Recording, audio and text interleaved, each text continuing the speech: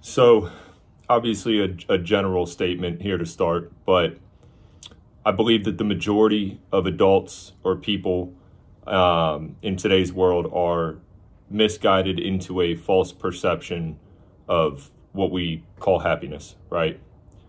And there's a lot of reasons that go into that. And there's, probably now more so than ever, a really complicated aspect of it with the world of digitalization. But to stay on track, I think the majority of this comes from compromise.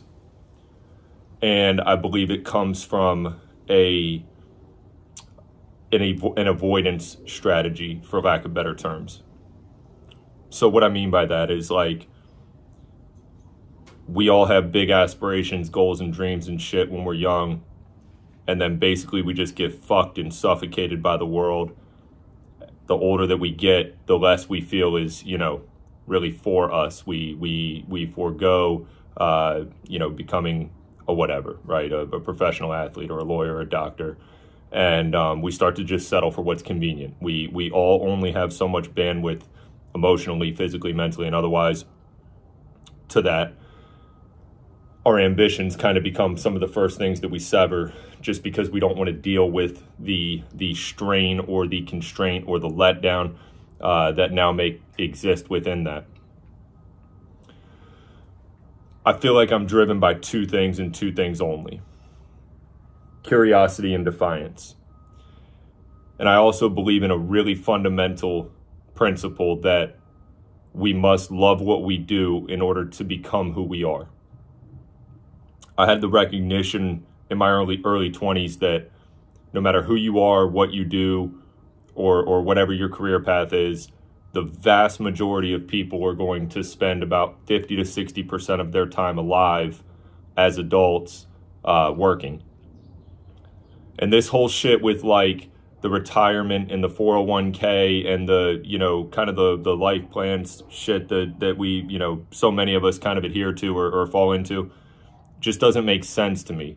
Okay, so I'm going to take 40 years, I'm going to compromise 60% of my life, I'm going to do some shit that just pays me the most money that I can make in the least amount of time and effort, and then I'm going to bank on having good health and fortune and time and luck with when I turn 65, I can go on a fucking cruise or something. It's just always been a really absurd concept to me. You must love what you do in order to become who you are. It applies for me pretty obviously. But it was all really driven, before I get to that, it was all really driven by these aspects of curiosity and defiance. And really the defiance piece for me has been central for a long time. It's probably why I was an asshole for a long time, very confrontational. But I just don't really have it in me to compromise on much. And so even though all along the way, over the last 10 or however many years for me, I haven't had like a perfect, I know what I exactly want to do and where I want to be. I have a decent idea, but the majority of it, especially early on, was all driven by what I won't fucking do, and I won't have a discussion about it. So that eliminated a lot of things for me, and it made filtering much easier. It made my decisions professionally and personally much easier because I didn't have to think through so much. I already knew what I wasn't going to do, so let's get that out the way now. Now I can just hone in on this. That's where the curiosity piece falls in. Curiosity is what builds or develops conviction. As you become more curious, you just start doing more shit. It's not because it's task-oriented. It's not because it's being assigned to you. It's just because you're passionate about that. And whether that's the human body or that's cancer research or photography or art or music, I think it's really fundamentally important for us to have something that we can be immersed in, something that we're even obsessive about. My goal all along, and this is jumping back to, loving what you do to become who you are. My goal all along was to just continue to figure out how much more I could learn or how much, further I could take something as it related to training the human body, performance, and etc. And I feel like because I am now in a position where I'm dedicating 100% of my time and focus really to my life, to my family, to my work, to my career path, all of these, great things that we have coming up.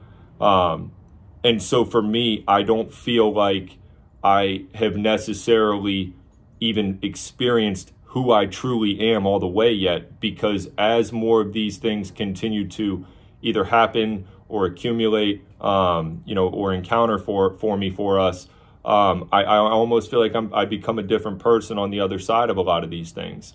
I meet more people, I create more reference. Now I have a better opportunity to, align perspective and try to, kind of generate my belief structure and values and shit. When we have a curious mind, there's a consistent reward to it. When we have this transactional mind, there's a rise and fall to it. If I think I deserve something, or if I need to just get to this point or get this done, I expect some sense of, one, feeling, but then two, compensation or reward for that. The reward makes us feel good, but then we no longer really are getting the same value from it, so it starts to diminish along the way, and then we anticipate this next gimme, gimme, gimme. The curiosity route is more of like a fabric that you are continuously just kind of putting together and developing. And it makes for a much more, if nothing else, enriching process. I'll leave it with this.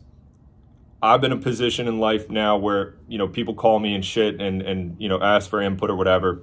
I guess that's why I do things like this now more often. But when I'm speaking with coaches especially, but this applies to everybody, that are asking me for career advice, or they're asking me, how did we do the whole entrepreneurial thing? Just figure out what you fucking love to do, and you are comfortable committing that 60% of your adult life until you're 65, 40 hours a week. Do what you fucking love, and then figure out how that thing can be serviceable or valuable or important or interesting to other people, and then be able to make, money off of it, be able to monetize it. You can then experience life in fullness. You don't have to put your work face on and then put your family face on or your friend face on. You just are who you are. There's a really raw authenticity to it that I'll say that part is really cool. I can be who I want to be. I can be who I am in any setting, and I can, continue to make my own decisions and have my own discretion. It's an incredibly rewarding thing. But to this, career coach advice thing, figure out what your kind of end goal is as it relates to this love, this passion, this curiosity. Don't compromise on it. Be defiant to this corporate ladder structure. Figure out your way to create your own opportunities and keep your external reliance as low as it can be along the way. I think that's probably the most essential strategy, as it relates to your career, to your profession, because we're all going to have to fucking spend time doing something to make money. And you might as well spend that time doing shit that you really love to do.